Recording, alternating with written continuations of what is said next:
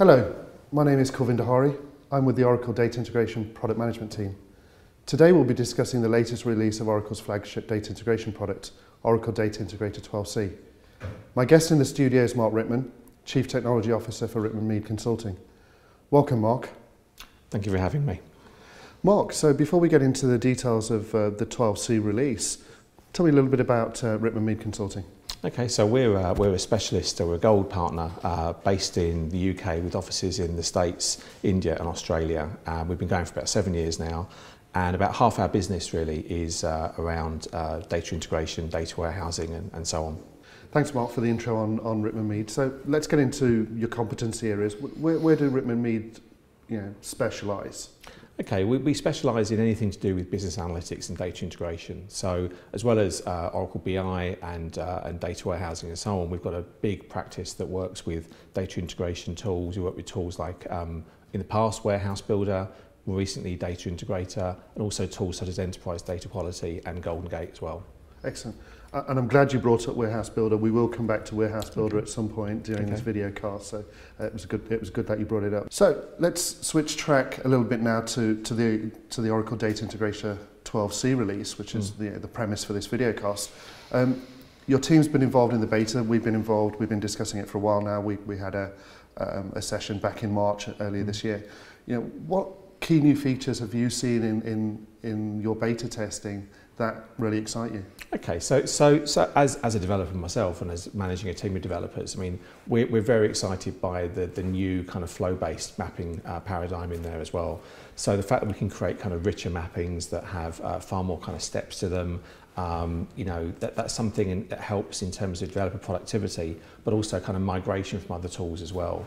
Other things in there as well we're interested in, things like pluggable mappings, much kind of richer features for things like parallel execution. So generally as developers and as people working with customers, there's a lot of kind of very exciting new features in there we're looking forward to using.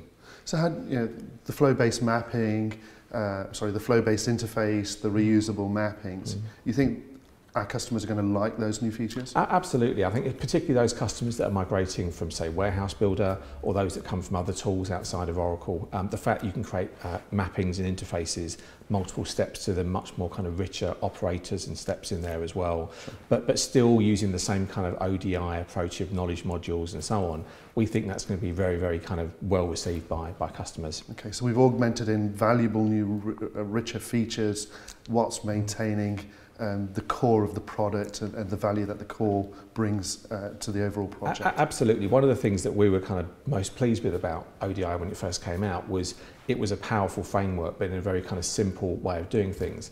And what's interesting about 12c is that we've kept that simplicity, but augmented it really with a far richer way of creating interfaces, mappings and processes. So in 12c, one of the functional areas that we've addressed is the interoperability with Oracle Warehouse Builder. We touched on Warehouse Builder at the beginning of this video cast.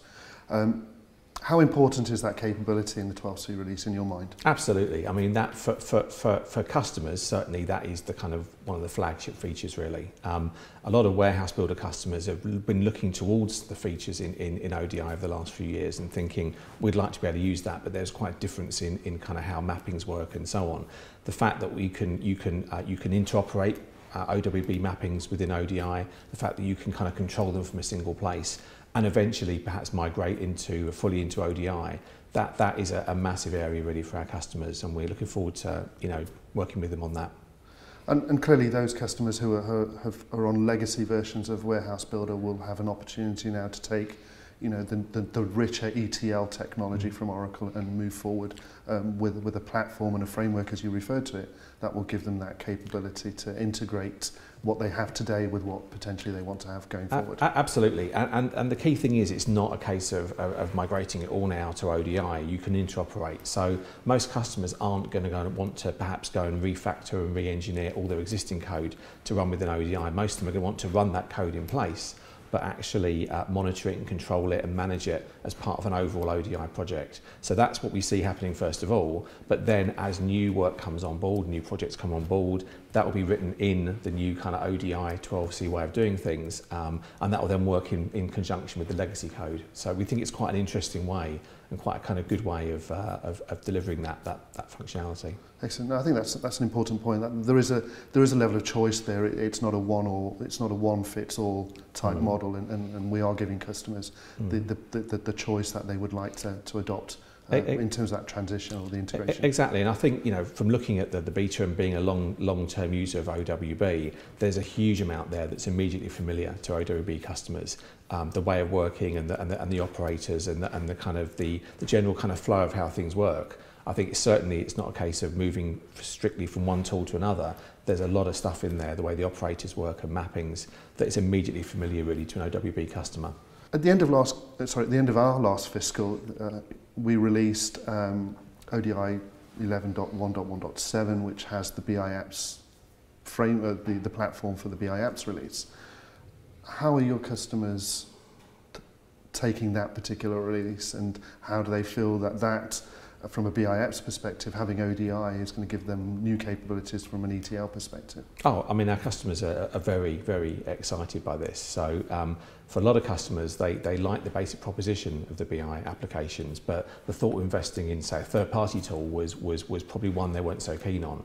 So most of our customers are big users of ODI, of middleware, Fusion middleware, and the fact they can apply that technology and that investment and those skills to then work with the kind of packaged BI products as well, and in a way that really kind of makes the whole thing very manageable. So looking at that new release of the BI apps that uses ODI, there's a lot of other tools around it to make it more manageable. And kind of make the whole thing a lot more streamlined, really. So our customers are very excited about that, really, and so that will be another really good reason for them to kind of move onto this release. ODI has the integrated capability with Golden Gate. How helpful is that from a data integration perspective, and how important is that from a customer perspective? So two slightly different questions there. One, you know, from the technology integration perspective point of view, and secondly, how do customers perceive that as being valuable? So that's a real, I mean, the integration between ODI and Golden Gate is a real kind of major benefit really for the tool for our customers. I mean, every project has a need really to get incremental data loads from source and so on. And you know, in the past you could code that yourself, or you could kind of, you know, maybe try and use some database features, but most customers these days, you know, recognise the value of Golden Gate and the simplicity in kind of running it and the speed and so on. And the fact that ODI works with it so closely is a real kind of major benefit. And almost every project we do these days has Golden Gate in there as part of it. And the fact that you can control it from ODI is that final kind of piece of the jigsaw for them really. And you know, looking at the beta, again, that's been improved. There's closer integration there. So I think that's going to be on real world projects. That's going to be a real kind of bonus for the product. So real-time CDC coupled with ETL is what your customers are asking for? Absolutely, and the fact also it's cross-platform. So most of our customers have, as well as Oracle, they'd have other sources as well. And the fact that we can just as easily plug into other database products and other kind of systems, bring those in as part of that same framework, and abstracting away the complexity of CDC with ODI controlling all the detail, that's a real kind of bonus really. Sure. And it takes away the challenge of having to think about and develop and design extraction routines for systems that maybe are not Oracle based, so you have a standardized solution there. Absolutely. So it means that any kind of data integration developer can fairly confidently know they can get data from this system, that system, and so on in a very kind of standardized way. They know it will perform. They know it's well documented. They know it's a kind of a world-class product doing it. And the key thing is they can control it all from within ODI and not have to learn the details of how Golden Gate works. Okay.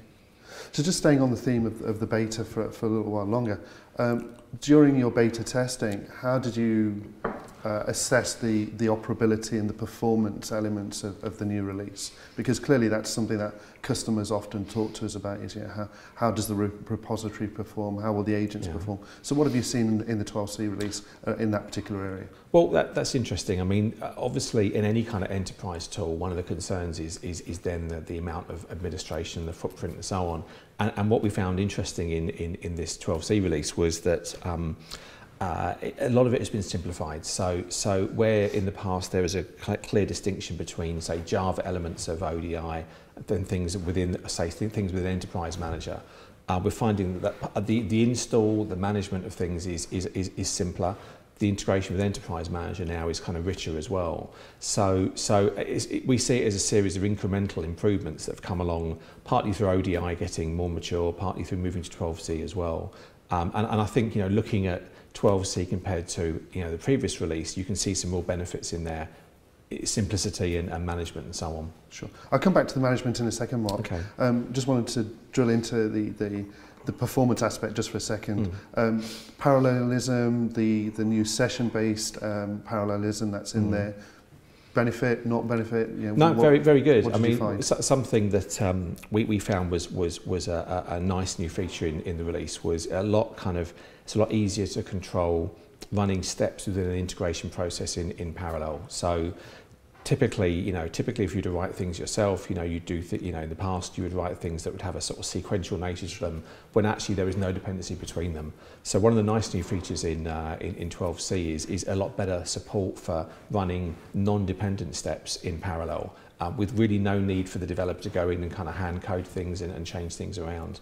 So what we've found is that a kind of given data integration process without dependencies will run a lot faster because there's this inbuilt parallelism between the steps. And I suppose that's going to be valuable for those customers that are moving larger volumes of data and you're transforming larger volumes of data. Taking that sequential dependency away gives them a little bit more performance. Absolutely. So really two scenarios there. One is your kind of real-time data loading, so where time is of the essence and there really isn't any particular kind of dependency between particular steps, then which means we can move more data faster and with kind of lower latency. But also we do a lot of data integration projects as well, and again with those often there's a lot of steps in there that just have to happen in one go really. So with this we found that actually developing those is much faster and there is a lot more just inherent kind of parallelism really in those functions. You touched on earlier the manageability aspect of ODI. This release brings the integration with Enterprise Manager, and you touched on that. What have you found in the beta specifically around EM and the integration with EM? Okay, so taking a step back, I mean, most of our customers use Enterprise Manager, Cloud Control, for example, to manage their entire Oracle estate, particularly kind of middleware customers and so on.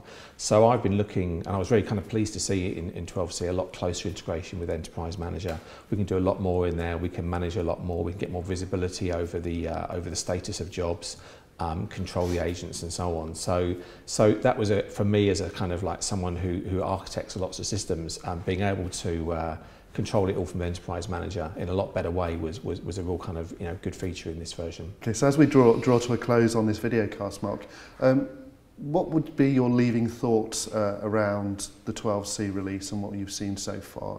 Can you tell the audience some snippets that you'd just like to leave? Well, it's just very exciting, really. I mean, we're so excited to see the new flow-based mappings. That's something as long-term users of Warehouse Builder as well. It's great to see that feature coming into the product. And it's great to be able to see that our Warehouse Builder customers could so easily adopt that technology.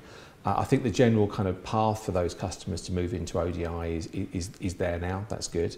We're very excited about some of the incremental improvements around things like the speed and the parallel execution of queries. So it's all very exciting really, and we're looking forward to get our hands on it for some customer projects. Thank you, Mark. Thank you for having me. And I'd like to thank you all for watching our data integration videocast.